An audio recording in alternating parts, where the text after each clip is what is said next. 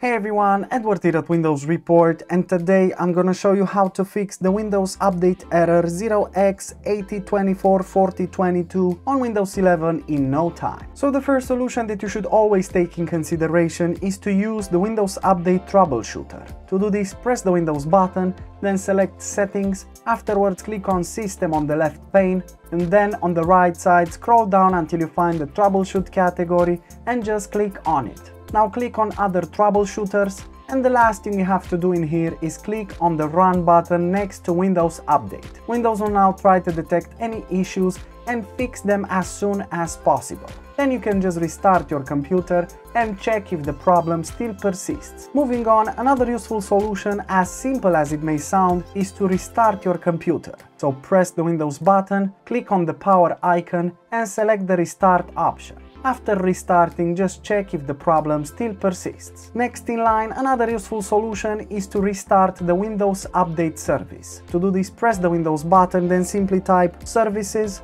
and afterwards click on it as an app in the search results. Now in here, scroll way down until you find the Windows Update service, double click on it, and then make sure that the startup type is set to automatic. Afterwards, just click on the Stop button if the service status is set to running, and then once again click on Start to restart the service. And click on Apply and OK to save the changes, restart your computer and check if the problem still persists. Next in line, another useful solution is to use an SFC and DISM scan. To do this, press the Windows button, type in CMD, then run command prompt as an administrator. Now in here, simply copy-paste the following commands that I posted in the description below, but make sure to press on Enter after each command.